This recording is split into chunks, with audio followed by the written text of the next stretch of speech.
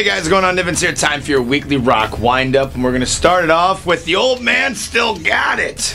You may have heard that Geezer Butler, Black Sabbath bassist, was arrested earlier this week for being publicly intoxicated, starting a fight, and I think vandalism as well. So I guess the story goes they had a little too much to drink. Something happened. You know, maybe someone argued with them about the Sabbath with Glenn Hughes days, or when Ronnie James Dio. I don't know, but the whole thing is that the old man got booked. So.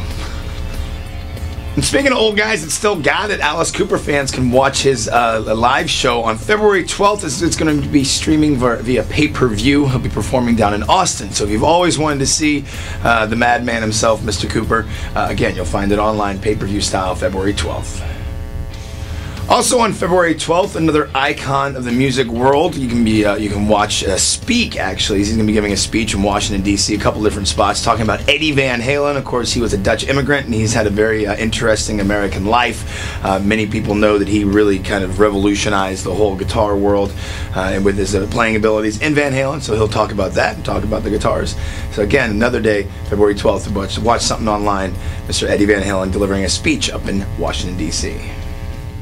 And speaking of shredders, Slash this week moves in with his new girlfriend, and they get matching tattoos. Now, it was reported, I guess, like, what, last month or last week or something like that.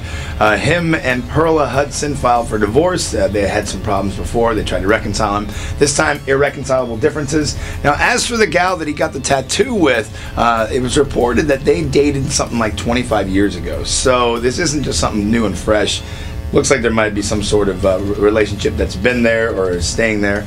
Slash is also going to be featured in a new VH1 kind of rockumentary. I'm going to read it from the list here. It's Rock Icons. It's going to premiere on February 21st. Not only Slash, you'll have Rob Halford, Ted Nugent, Ann Wilson from Heart, Dave Mustaine of Megadeth, Nikki Sixx from Motley Crue, Daryl Hall from Hall & Oates, Joe Elliott from Def Leppard, and Billy Corgan from Smashing Pumpkins. The whole thing will kick off, though, with Mr. Geddy Lee of Rush. Of course, Rush is going to be here at the Sprint Center later on this year. Just check out the website or check out your concert calendar on your Rock app.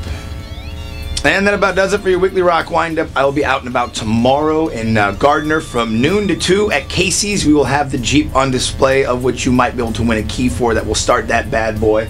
Also, a little side note, there's a kid in my neighborhood, Dominic Vargas. He's 10 years old. He has been battling leukemia since he was 6, and they're doing a fundraiser to help raise some money for him at the Matchbox Bar and Grill on the Boulevard from 1 to 5. That takes place also on Saturday, so if you can swing by, drop a couple bucks off. If you can't, but you still want to make a donation, I've had some people ask about that live outside of Kansas City. Just go to any U.S. bank and let them know you'd like to make a donation for the Dominic Vargas Fund. I'm Nivens. Thank you very much for tuning into your weekly rock wind-up. Have a great weekend. Peace.